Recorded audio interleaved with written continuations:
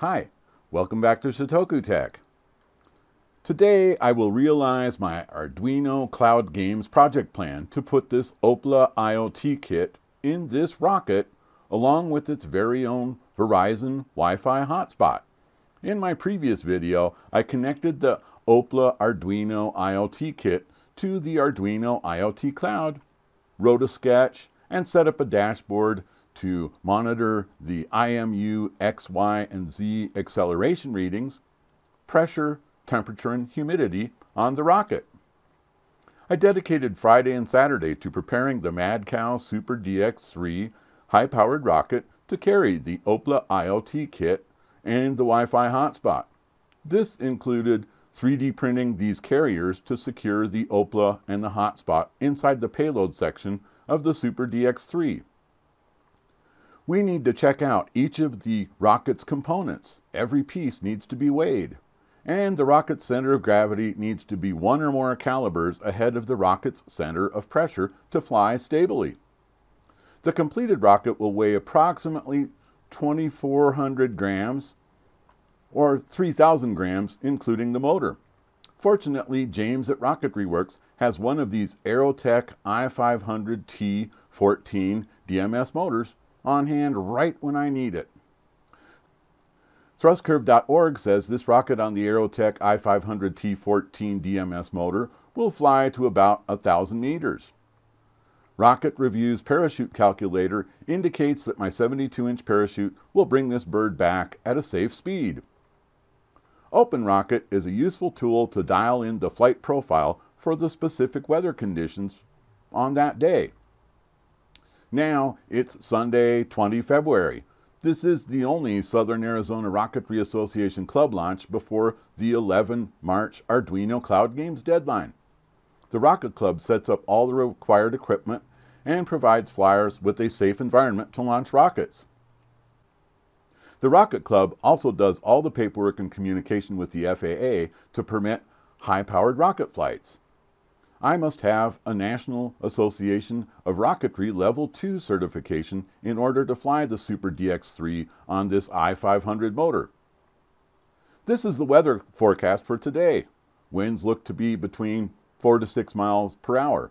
In reality, the winds were at 7 miles per hour, gusting up to 15 miles per hour. I have the rocket prepped and my flight card filled out. Let's go launch it.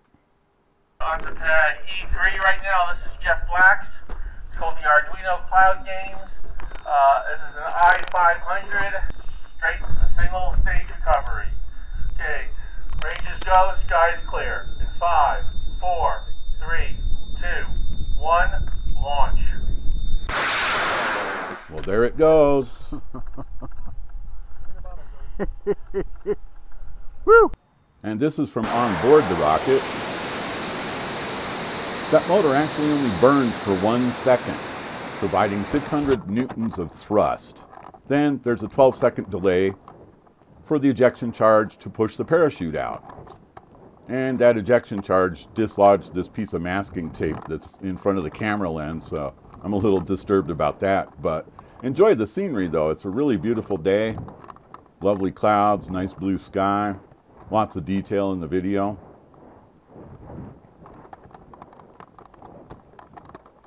We're just drifting slowly back.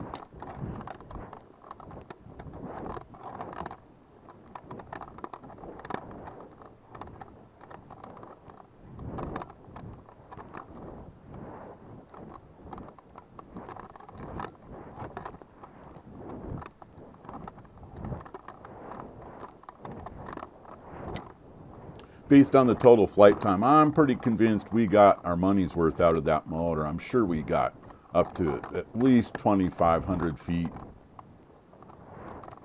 probably more.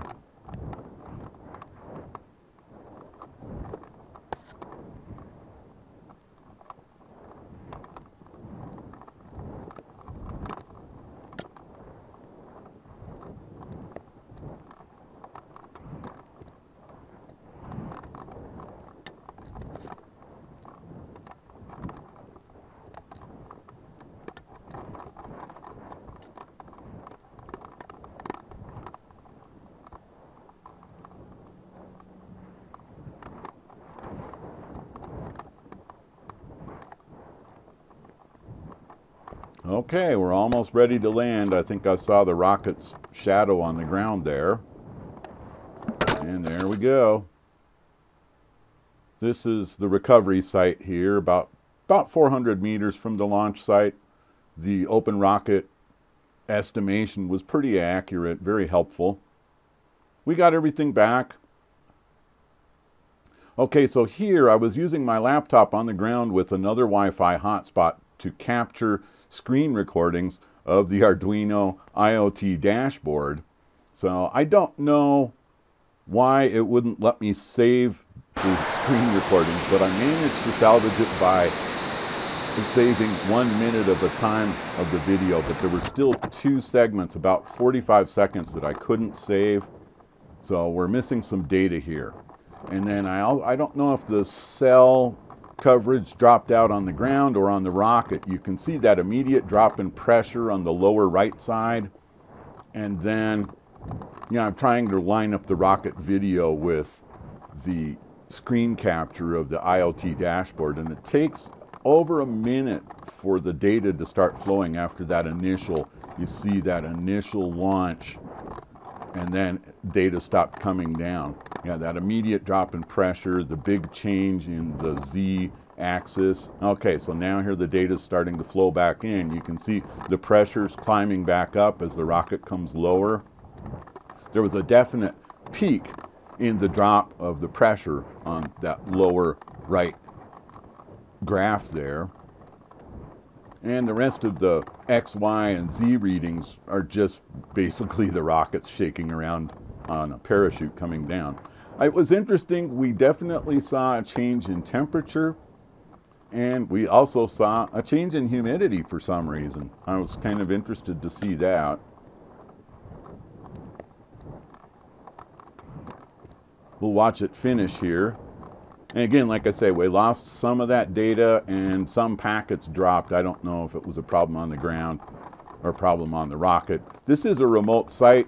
Everything checked out. We had good cellular coverage and we were getting good data, but it seemed like launching the rocket definitely knocked some of that out. Okay, the rocket's landed. There, you see pressure. Okay, so this is the 1 hour view of the dashboard, and you can see there's something definitely traumatic happened to this rocket. The temperature continued to climb throughout the day. That's the lower left graph there. And then, you see the big change in pressure on the lower right graph. That middle, the humidity, that's very interesting. I didn't really understand the change in the humidity. And of course, you see the X, Y, and Z readings on the top graphs there. So all in all, I would consider this a success. I got the rocket back, the Oplà IoT kit, and the Wi-Fi hotspot. Got some good camera footage. We did manage to capture some data on the IoT dashboard. For whatever reason, we didn't get all of it. I think I would try this again. Let me know what you think down below. Give this video a like. And before you go watch the rest of my Oplà IoT kit project videos, please click on subscribe. Thank you very much.